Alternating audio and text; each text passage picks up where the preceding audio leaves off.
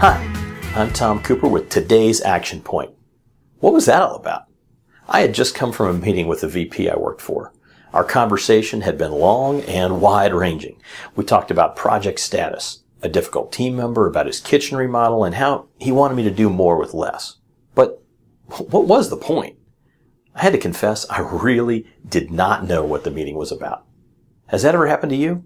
Well, with today's action point, we're going to make sure that never happens with somebody you've met with. First, decide the one, maybe two things you want that person to focus on and really think about. Now, when you meet with that person, say those one or two things out loud at the beginning and again at the end of your meeting.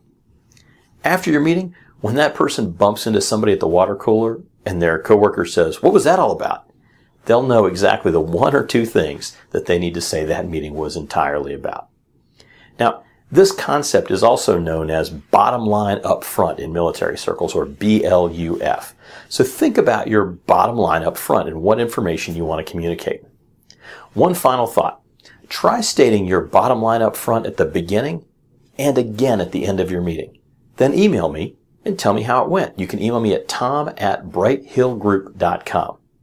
Thanks for watching. I'm Tom Cooper, and that is today's action point.